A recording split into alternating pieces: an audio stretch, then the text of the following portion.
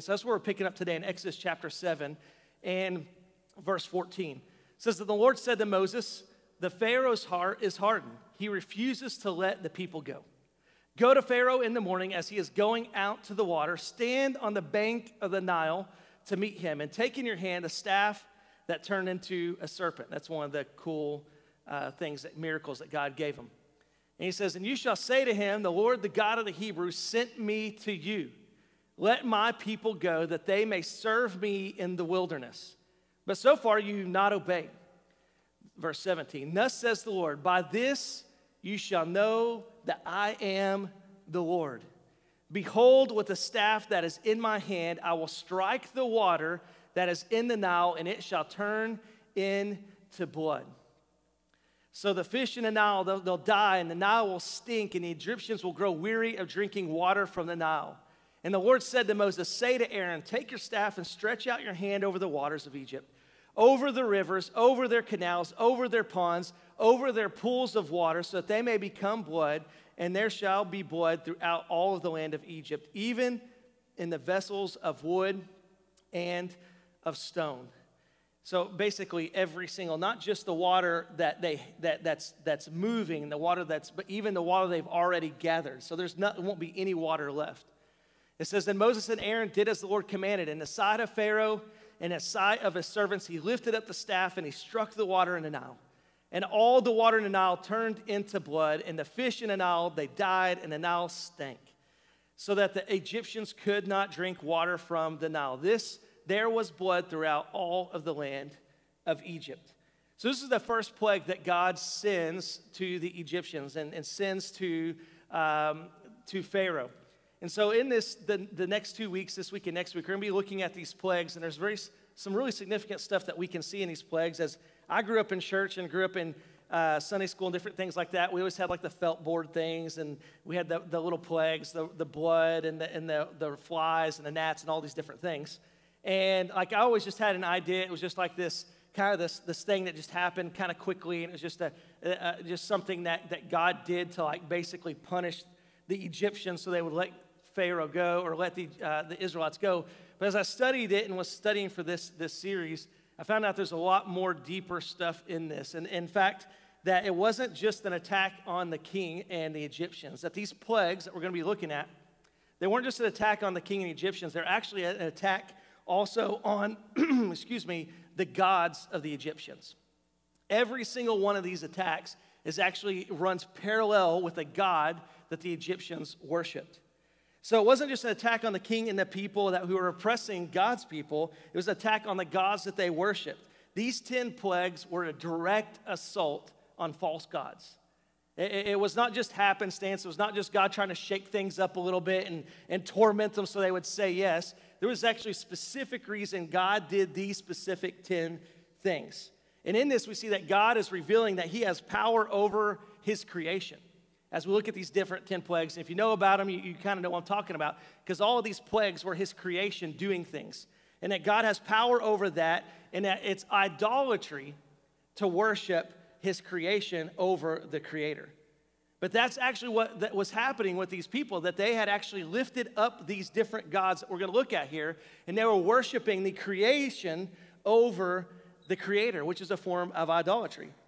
And so in these plagues, there's a deeper message here than just attacking on false gods and idols. It even goes deeper than that. There's also a redemptive story. And we see as we're reading this, as we read through this, that God is continuing to give Pharaoh a chance. Let me go back just a couple scriptures here and I'll show you this. It says, you shall know that I am the Lord. So God is continuing to give Pharaoh a chance to know that God, that Moses is serving, that the Israelites are serving, is the one true God. It's not just God saying, let my people go. No, God is actually revealing who he is, how powerful he is, that he is the one true God, that he is the God that's worthy of worship, and he's calling them to them.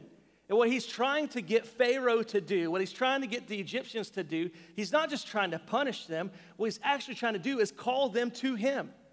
If we read in the New Testament, we see that Jesus says, it's my desire that none should perish. But when I've read these Old Testament stories, sometimes you get this misconception, or at least I have, that there's good guys and bad guys. Have you ever done that when you read a story? David and Goliath, Moses and Pharaoh. Like you get these pictures of like a good guy and a bad guy. But I think that's a false narrative because through the eyes of God and through the eyes of Jesus, we see that his desire is that none should perish. And so in this story, as we're seeing God send these plagues down on the Egyptians and even down on Pharaoh, it's not God attacking them, it's God attacking their God because God wants to have relationship with them. So even in these plagues, as they look like they're just hard things that God's doing to the people that are persecuting his people, it's God still saying, God, choose me. Like God wants to redeem them. God is trying to get them, and we'll see in this story that God's trying to get Pharaoh's heart to turn, for Pharaoh to repent from the gods that they're worshiping and to follow and worship the one true God. And this is so cool because this is, every time I've read this story, I've never seen that redemption story. I've always looked at Pharaoh as the bad guy. But if today, if you will, and next week even, allow yourself to maybe even consider that you might be a little bit like Pharaoh, then you'll see that you might need some of the same redemption opportunities that these people got. And so some really good stuff here. So when we look at this story, when you look at that they're worshiping these false idols, I think it's easy for us today to say, like, I don't have any idols in my house. I don't know about you, but I don't have any statues with, like, bull heads on them, that have candles lit around, or, I don't have anything like that. I don't have a temple with any sculpted, flies or gnat-headed beast that I go and sacrifice animals to. And so we could look at these stories and go, I don't have anything in common with these. Like, we don't do idols like that. We don't have things like that. But I want to show you a scripture. This is in Isaiah talking about idols. It says that their land is full of idols.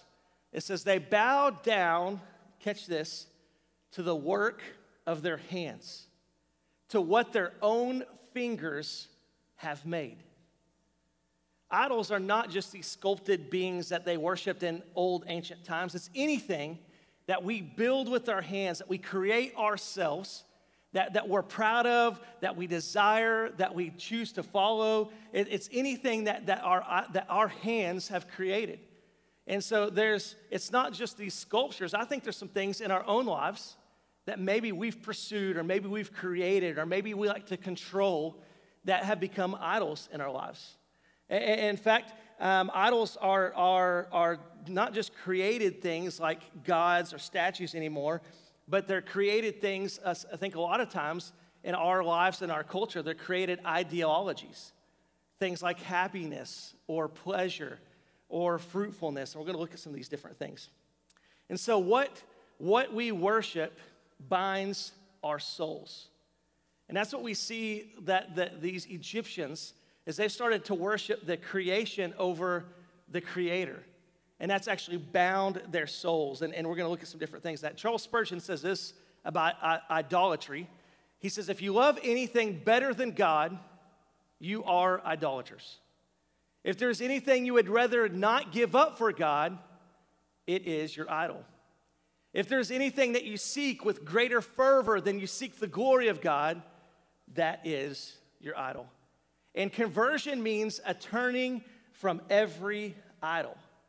And so this is what God is trying to do with Pharaoh and the people. And I can't believe I've never seen this. As the many times I've read this story, I've always seen Pharaoh as the bad guy. But when you slow down and you read these plagues, what you actually see is God's redemptive nature striking down their idols one at a time, trying to redeem them, to get them to repent, to turn to Him, and to follow the one true God. God's not just trying to punish people that don't love Him, that don't follow His ways. And it may look like punishment, it may feel like punishment, but sometimes discipline is meant to actually cause us to turn. And I'm thankful. In fact, the Scripture tells us that when God loves someone, there's discipline attached to it. And I'm thankful for the discipline of God. I know it's uncomfortable sometimes. I know it could be even trying sometimes to think that God would maybe allow something hard to happen or something trying to happen. But I believe it's the goodness of God, it's the kindness of God that actually allows some of these things to happen so we can recognize I can't trust myself. I can't trust what I build. I can't trust my comforts, my controls, my desires. I can't trust these things. The only thing I can trust is God. And I think it's the goodness of God that breaks that up a little bit for us. It's the kindness of God that says you're not enough. It's the kindness of God that reveals to us that I'm not strong enough, that I'm not smart enough. We talked about that last week. I think it's the kindness of God that reveals those things to us. to recognize that He is strong enough, that He is good enough, and we have access to Him. That these false gods, these me gods, these things over here, they will not fulfill, but He can fulfill. And I think that's the goodness of God. And so there's an inner battle that's happening inside of each one of us, a spiritual battle, if you will, between our sin nature and between God's nature, between our will and between God's word, between our desires and between God's delight. Paul talks about this in Romans. He says, for in my inner being I delight in God's law. So there's a delight in God. But I see another law at work in me, waging war against the law of my mind and making me a prisoner of the law of sin. So you have a difference. There's a difference between God's law and the law, God's law and the law of sin, God's nature and our sin nature, God's delight and our personal desires. So there's a law of sin at work within me. What a wretched man I am. Who will rescue me from this body that is subject to death? Then Paul goes on, thanks be to God who delivers me through Jesus Christ our Lord. So then, I myself in my mind am a slave to God's law, but in my sin nature, a slave to the law of sin. So what is he saying there? He's saying there's those two things. There's a battle that's waging war inside of us. The pursuit of our own desires and the pursuit of actually God's delight. The pursuit of our sin nature and the pursuit of God's nature. Paul says, I'm in that war, but thanks be to God, because I know I'm never going to win this on my own, but because of Jesus, I can have victory. And that's the good news for us today, is that no matter what's going on in our lives, we can have freedom. We can have deliverance. This is what Paul is talking about. Even though I still struggle, I'm still free. Even though there's still things, I'm still waging war, I still can walk in freedom because of what Christ has done. And so I want to challenge you today. Maybe there's things that you've been struggling with for a long time. Maybe there's things you've been like chewing on it, like you wish you didn't do, and you've been trying to break habits that are addictions or different things. Maybe it's a mindset, and you've been trying to move and be a better person. Don't stop waging war. Even if you don't find victory today, the good news is because of what Jesus has done, you get victory. You have victory. So keep waging war. This is what Paul goes, who am I? Man, I'm wretched. I'm broken. But thanks be to God. And I think it's a great place as a Christian to be, to recognize that I don't have it all together, but because of God's goodness. But I think there's a trick of the enemy that the longer we follow Christ, the more we feel like we've deserved a little bit of the grace that we have.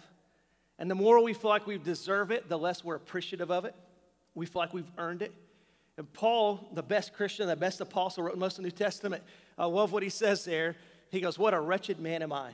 I think there's a place of humility that we find ourselves in, recognizing there's this war waging in between us, and we need Jesus. So in this, we see that there's 10 plagues. We're going to jump back into this. 10 plagues, 10 direct attacks on 10 specific gods. And I'm going to show you some different things about each one, kind of teach a little bit through this. And so the first scripture, we'll go back to this first plague, verse 20. It says, Moses and Aaron did as the Lord commanded. In the sight of Pharaoh and in the sight of his servants, he lifted up the staff, struck the water in the Nile, and all the water in the Nile turned into blood. So this brings us to our first plague, the first god that God was attacking here. And so the symbol is blood here, what we see happen. And this is the goddess Happy. That's her name. And the goddess Happy was actually the goddess that they worshipped over the Nile. And what you need to know about the Nile, if you've never looked at this historically or anything, is that the Nile was everything to the Egyptians. In fact, all of their riches, all of their power, all of their success, all of their crops, everything that they did, everything that Pharaoh accomplished was because of the Nile. And so the very first attack, this is God and his sovereign power, the very first attack is God attacks the thing that they know is the source of all of their power. The Nile brought water down, and the goddess, the reason it was the goddess Happy, and the reason we look at this as happiness, is they would, once a year, they'd have this huge celebration to worship the goddess Happy. So when the snow would melt and the rains would fall, the Nile would actually fill up and actually would flood into their crops and would actually water into their crops, where they didn't have to even have to go have like an irrigation system. It just would happen naturally by the seasons of the earth. And when that would happen, they would throw these huge parties and they would worship the goddess Happy. Well, now all of a sudden, all of that, the source of their power, their strength, their might as a country, is now taken away in one swoop, one swing of the staff. So this Nile was the key to their happiness. It was their substance, it was their wealth, it was their power. And their first attack was a direct attack on those things. Everything that they prided themselves in as a nation, everything that Pharaoh prided himself in one blow was brought to its knees. Their future was futile without the river. They had to have it. How much of our life do we put on this one word, happiness? Like, how many decisions do we make per day, per week, that are driven off of how something makes us feel? Like, the happiness factor. Like, I've talked to so many people, and I'm not dogging anyone today if we've had this conversation. I'm just using this as an overarching theme, as I've had so many conversations with people that have quit jobs that they were getting paid in and were doing well in because they weren't happy at it. Like, without a future job in mind. Like, they didn't quit one because they had a better job ahead. They just quit it and said, I'm not sure what the future holds. I'm going to trust God. And I'm telling you, there's a thing called faith and there's a thing called being smart. You know, and those two things are they don't work against each other. They work with each other. But I've talked to tons of people that have made those type of decisions that because they weren't happy, because they didn't enjoy something, and where we're pursuing happiness above all else. Like, that's the one goal in life. You know, I think we can put a lot of our feelings, or a lot of our faith is tied up into our feelings, and so much so that our feelings dictate so much of what we do, what we pursue, what we spend money on, what we count, what we measure.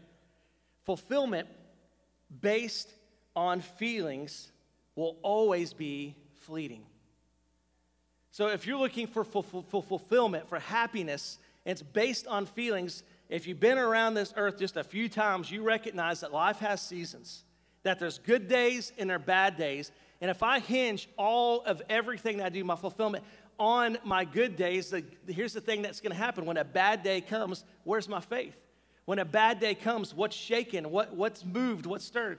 But when I can put and hang my hat on Jesus and put my faith in Jesus, even when bad days come, when bad things happen, I can find myself staying joyful in those seasons. John 15 says this, 11, these things I've spoken to you, that my joy might be in you. These are the words of Jesus. And that your joy may be full. So Jesus goes, it's my desire that you would have joy, that my joy would be in you and that it would be full. Jesus also goes, Paul says this, for the joy that was set before Jesus. Paul says this about Jesus. It was for the joy that was set before him that he endured the cross. Jesus went to the cross and he had a seed of joy in his soul, knowing that the sacrifice, the pain, the suffering, the torment he was about to take for you and me was actually, there was a seed of joy in his heart because he knew once he went through that, he was going to get to spend eternity with his creation. There was a joy set before him, even in suffering. Look at the story of Paul. He's in prison, and him and one of his buddies are singing songs and worshiping. Then all of a sudden, the shackles break off. Like, there's stories that we can look at over and over again where we can see that the joy of the Lord resides even in the middle of suffering. It's not adjusted by suffering. It doesn't flee because bad things happen. But the people of Egypt, when this river turns to blood, they flipped the lid, man. Why? Because their happiness was set on something temporal. Their happiness was set on something they felt like they had control over, but the reality is they didn't have any control over it at all. True joy, I believe, is found only in the fulfillment of Christ. This is what Jesus was saying. It's like, when you find me, you find joy, and that joy will be full. Meaning that we can find a fulfillment of joy. We can actually have joy all the time when we're in Christ. All other joy is temporal and susceptible to our circumstances. But the joy of the world, the joy of the Lord can actually withstand the pressures of this world. So let's keep reading. Exodus 8 says, then the Lord said to Moses, go into Pharaoh and say to him, thus says the Lord, let my people go that they may serve me. But if you refuse to let them go, behold, I will plague all your country with frogs. The Nile shall swarm with frogs that shall come up into your house and into your bedroom and on your beds and into your houses of your servants and your people, and into your ovens and your kneading bowls. Can you imagine just a bunch of frogs cooking all over its town? I mean, just disgusting. You thought the river stank. The frogs shall come up on you, so many frogs that they're actually coming up on you and your people and all of your servants. And the Lord said to Moses, say to Aaron, stretch out your hand with your staff over the rivers, over the canals, over the pools, and make frogs come up on the land of Egypt. So this brings us to our second plague, which is the plague of frogs. And they actually, the Egyptians had a goddess Heket, is how you say that. And it was a god that actually had a frog head. And so this goddess would, and you can look back, you can look at, there's some crazy pictures of these drawings of these different goddesses. They actually had one that had a frog head. And it actually stood for fruitfulness or what's the word here? I'm trying to think. Fertility. There's another F word. Fertility. So fruitfulness or fertility. So frogs, their idea and the reason they built this frog thing is because that frogs, there was just always frogs. And they always multiplied. And so they thought that there was some sort of fertility god, or some sort of thing magical about the frog, that it just always just multiplied. There was always more frogs. So God said, you thought there was a lot of frogs, just wait, and sends millions of frogs into town. And so frogs come from the river, and this goddess of fruitfulness. So their idea was that frogs multiply. The Nile feeds, like the Nile's the power, it feeds everything. And so these frogs are the thing that multiply out of the river. So that it was that kind of a goddess that was attached to the other goddess. And the idea that the Nile River feeded and multiplied, but then these frogs multiplied out of it. And that's where you get the goddess of fertility, or the goddess of fruitfulness. And so the idea here is this fruitfulness, this idea and the fertility is that we can create new life. And that's why they would worship her, and that's why they would make sacrifices to her for new life. If a mom or a wife was having trouble being pregnant, they would go and make sacrifices to goddess Heket because they wanted new life. They wanted new things. They wanted to create new things in their life. And so much they were consumed with new. They were consumed with fertility. They were consumed with fruitfulness. In fact, you were marked blessed if you had children. If you couldn't have children, you were marked cursed. And that was how they really believed. And so it was a blessing to be able to multiply, to be able to create new things. And so we can pull from this, and this attack that God sent on this God was to attack what they felt like they had control over again, was their ability to create. I think so many times we can be consumed with what we create, what we've built, what we've contributed to. Our worth can be summed up into our works. We build, we toil, we create, we analyze, we dream, we produce, and we take great pride in people noticing what we have created.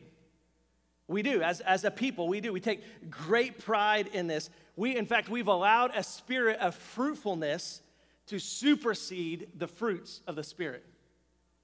I'm going to say that again. As a society, we've allowed a spirit of fruitfulness, of creating, of adding to, or working with, or controlling things with our hands, being people who produce things that are noticeable. We've allowed that spirit of fruitfulness to supersede the fruits of the Spirit in our life.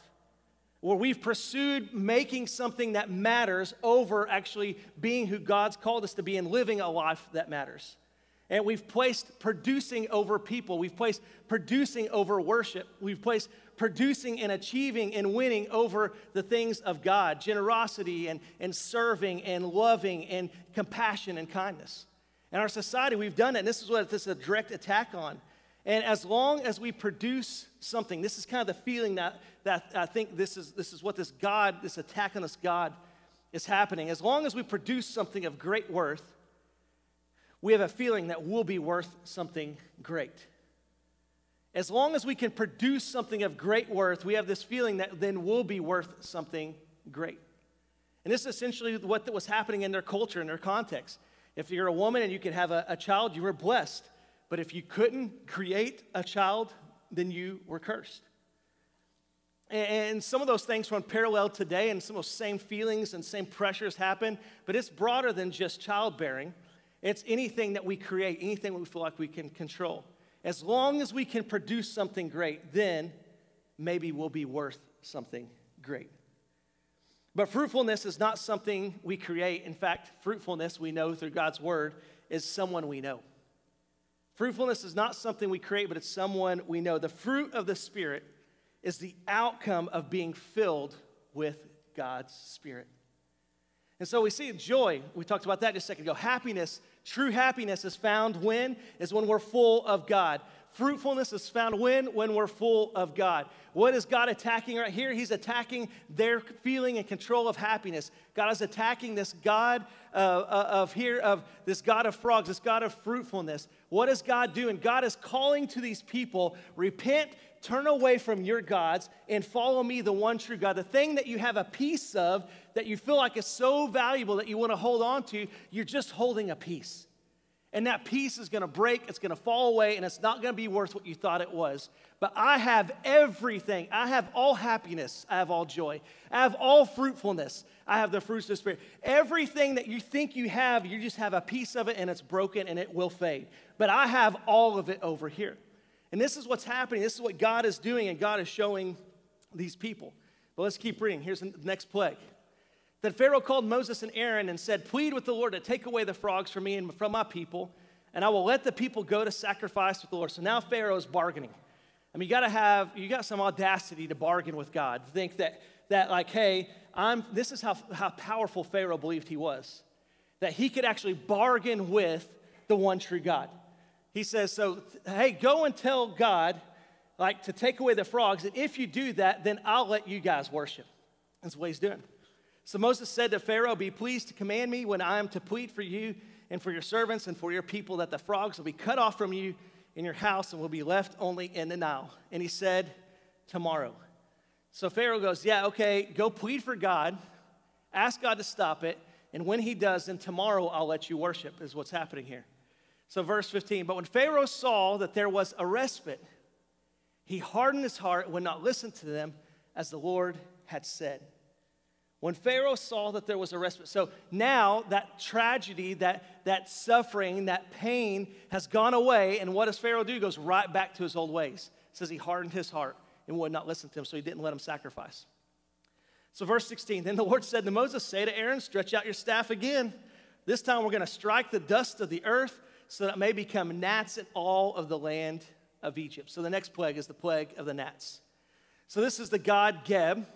And you think about gnats, millions and millions of gnats, and one translation reads lice.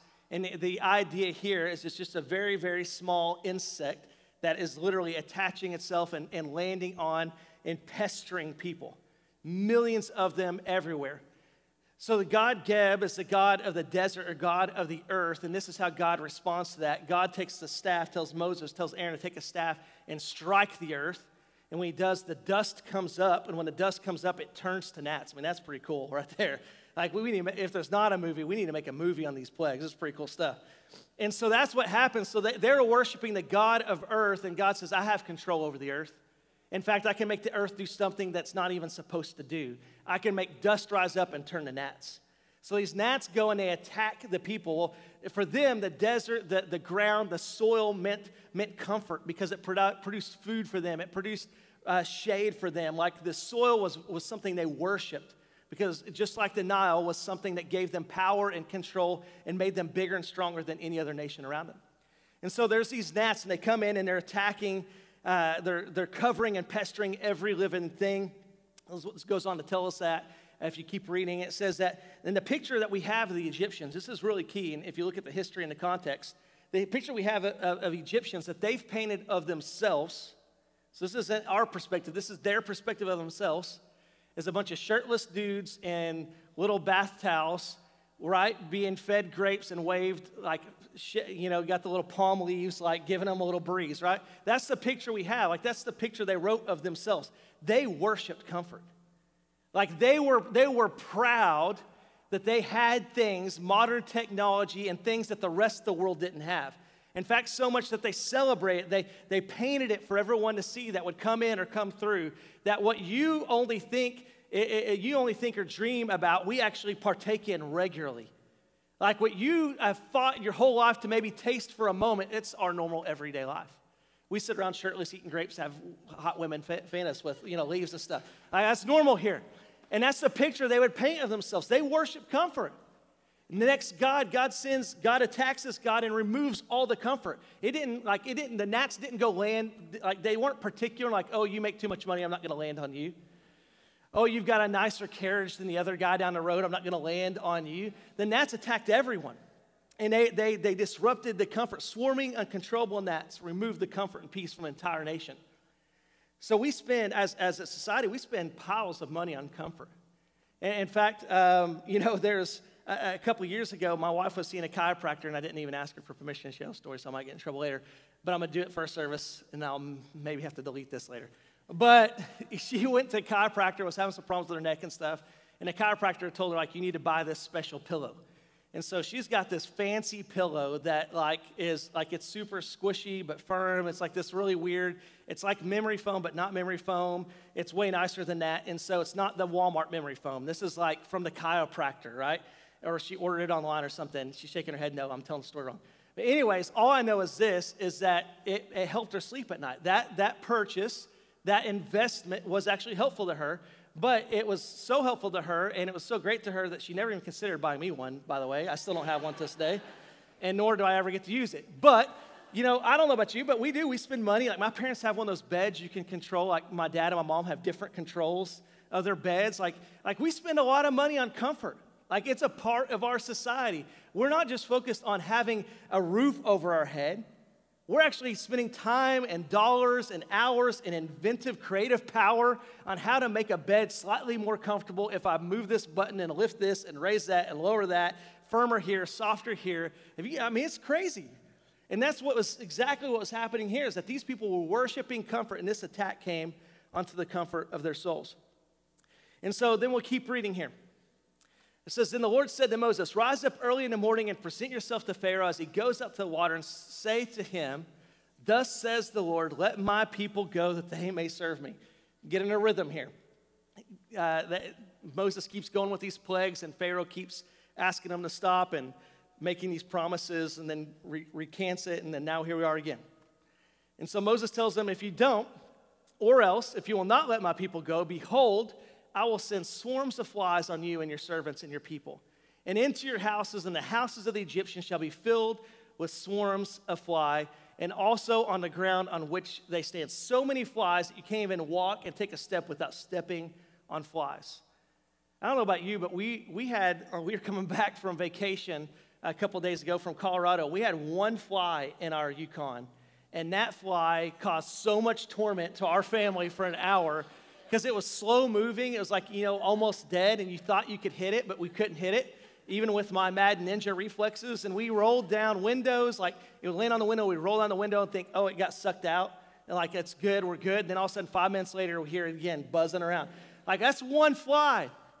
Imagine billions of them, to the point where when you step on the ground, you're stepping on flies. This is what God sent. This was the next plague. And so but on that day, he says, I'll set apart. So this is something unique that happens here. So up until this point, all of the plagues have been happening to everyone. But God says, that's enough. At this point, I will set apart the land of Goshen, which is where the Israelites lived, where my people dwell, so that no swarm of flies shall be there, that you may know that I am the Lord in the midst of the earth. So God says this, not only am I in control of the entire earth, I can control when and where and who it affects. So God is revealing not just his power over all creation, but to its specific details. No fly will go in the homes of those people.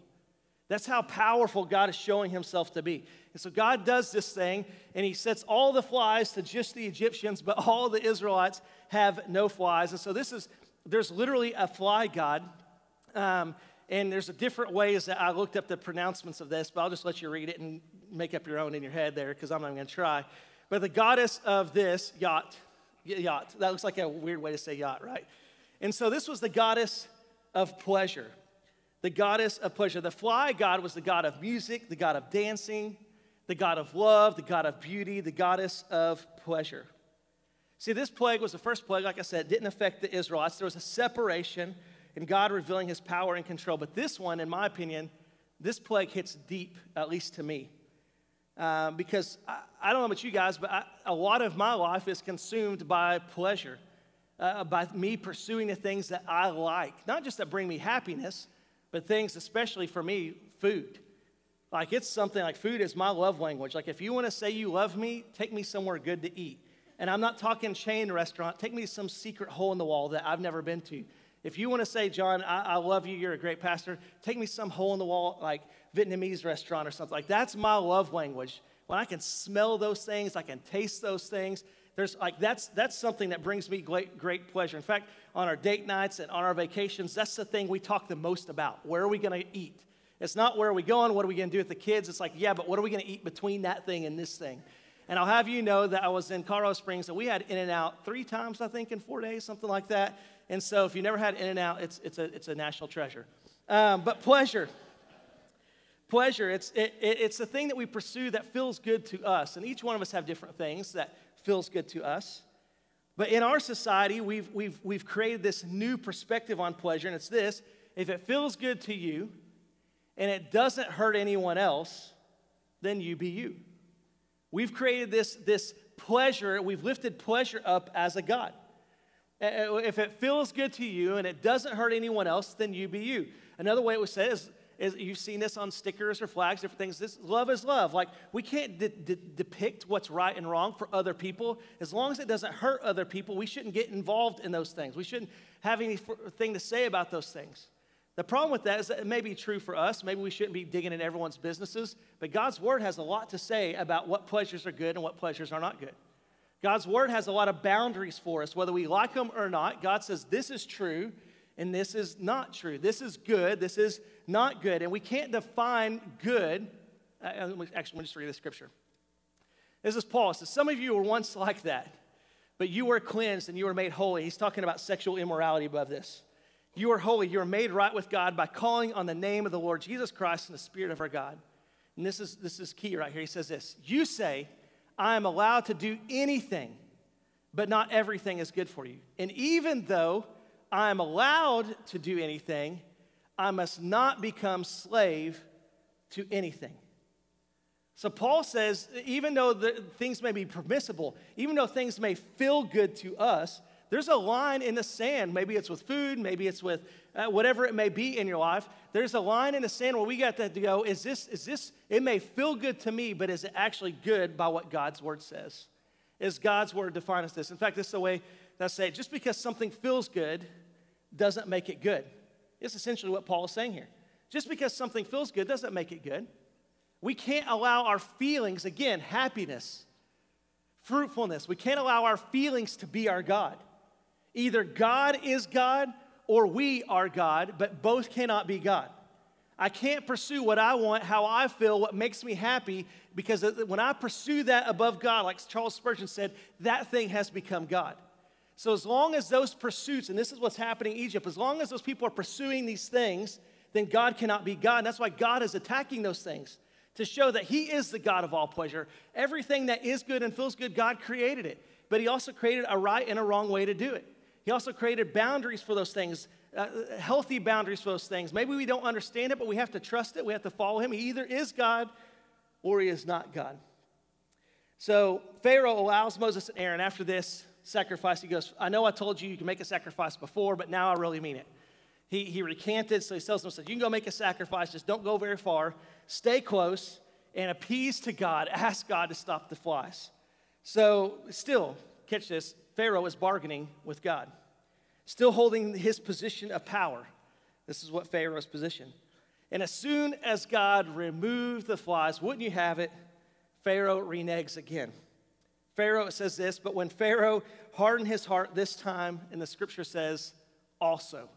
So again, God stopped this plague. God stopped this thing. Pharaoh says, if you stop it, then we'll worship. I'll let you worship. And as soon as it has stopped, then Pharaoh goes all the way back to his hardened heart state. So Exodus 9. It says, then the Lord said to Moses, go into Pharaoh and say to him, thus says the Lord, the God of the Hebrews, let my people go that they may serve me.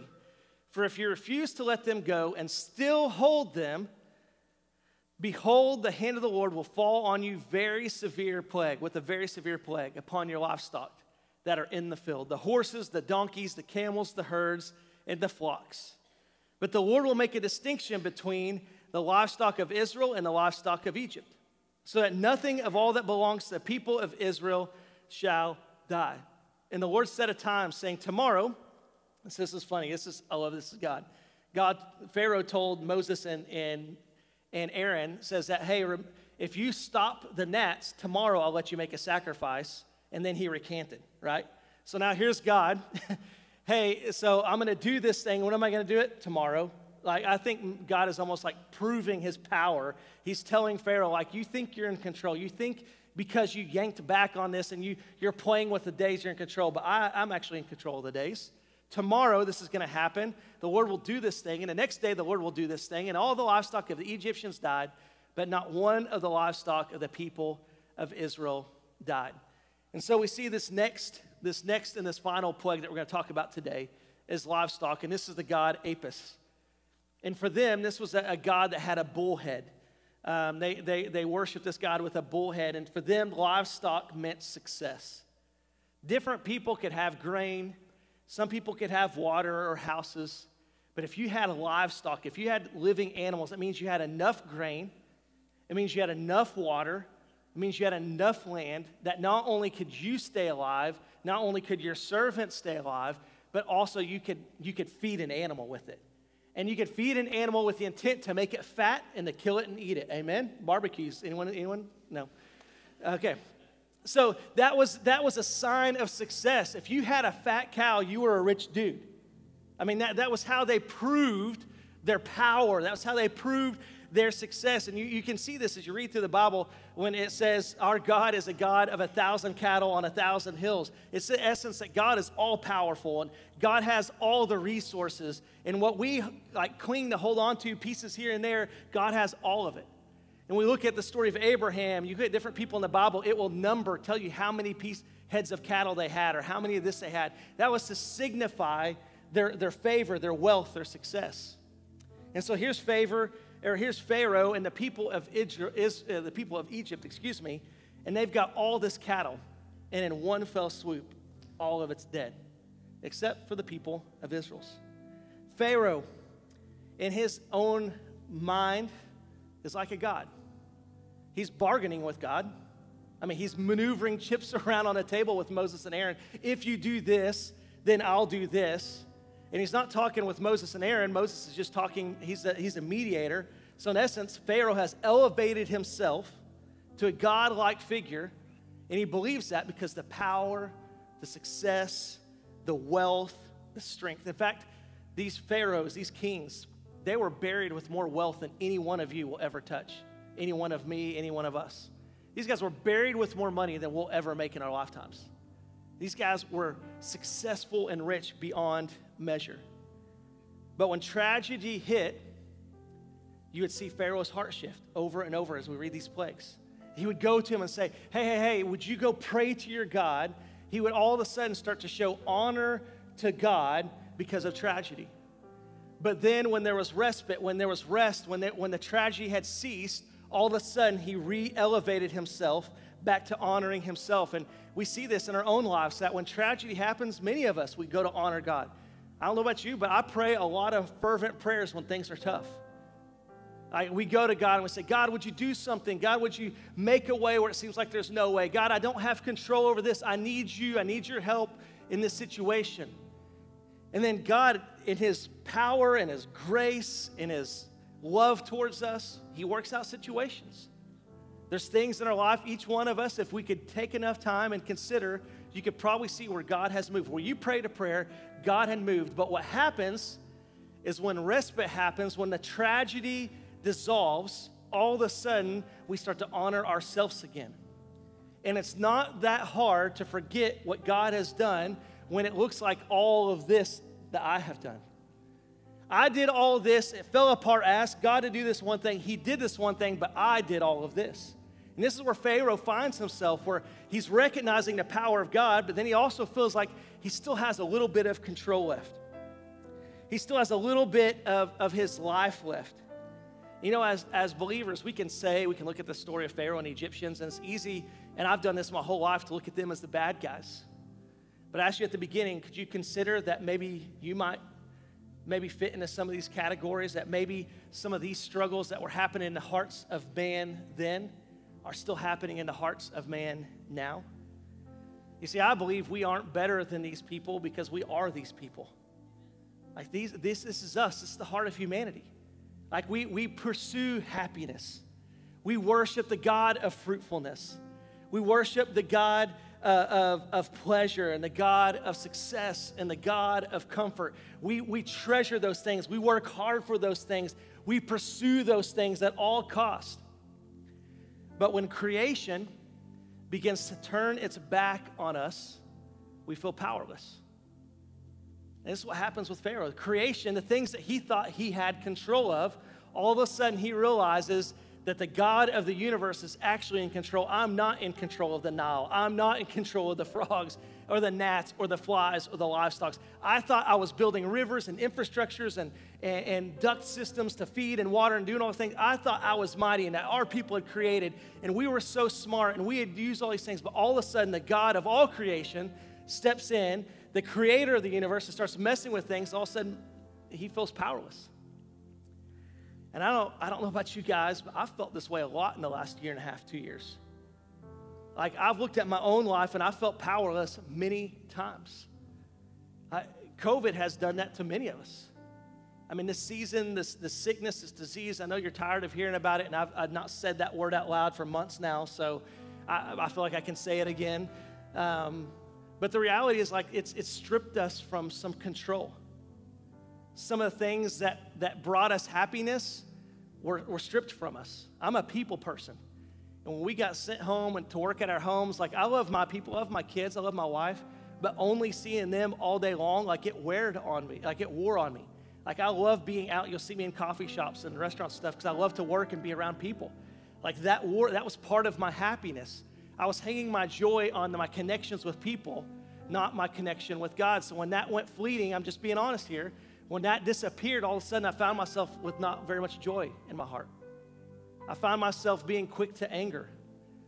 I found myself even in a season of depression. I didn't know I'd never been depressed before, but I could tell now, looking back on it, I was depressed. I was not going to sleep at night, not waking up early in the morning. I would work all day and not accomplish anything. Those are all signs of depression. In the moment, I didn't see it. I just thought I was just dealing with it like everyone else. But if I'm real with you today, I had some gods in my life that moment of powerlessness revealed them to me. And maybe you in this last season, you've kind of seen yourself for who you really are and you don't like it. I know I've been there, where I've looked in the mirror and this season, because it stripped me of my control, it stripped me of my success and the things that I thought I had a hold of, all of a sudden I realized I don't have a hold on it. All of a sudden I realized control does not bend to my will, and that creation has not been to my will, and I felt powerless.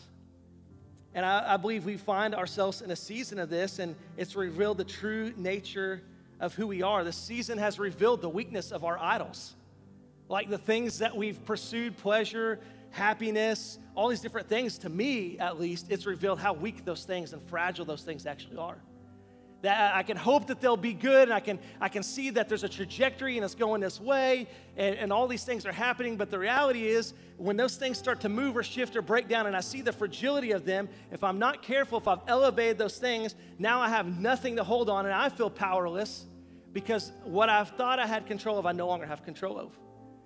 But what if the thing I was holding on to was the Creator himself, the one who actually has control, the one that actually bends creation to his will? When those things shift and those things fall and those things break and those things seem fragile, I go, that's okay because he's in control, because he is the creator of those things. And if I hold on to him, I can trust that I'm going to make it through this season. Much like the disciples in the boat when the storm was raging, they went and woke up Jesus, said, we're all going to die. And all they needed to do is just say, Jesus, stand up and speak, be still, and the storm will end. Like, we can have that kind of faith. We serve that kind of God, that when the whole rest of the world is in chaos and things are disrupting because the things that we thought we had, the gods that we had been worshiping are falling and cracking and dismembering, we can say we worship the one true God, that when he speaks and says, be still, everything is still. When he speaks and says, COVID be gone, COVID can be gone. When he speaks and says, be blessed, you can be blessed. When he speaks and says, be healed, you can be healed. When he speaks and says, be restored, you can be restored. That's the God that we serve. That's the God that we worship. He bends creation to his will. But too often than not, we are over here worshiping the creation. And then in its fragility, it just leaves us in this roller coaster of a mess. But I believe, church, that we're in a season of revival, not just for our world, but for the church. I believe that we're approaching a season of spiritual reformation in us. God is attacking our idols right now.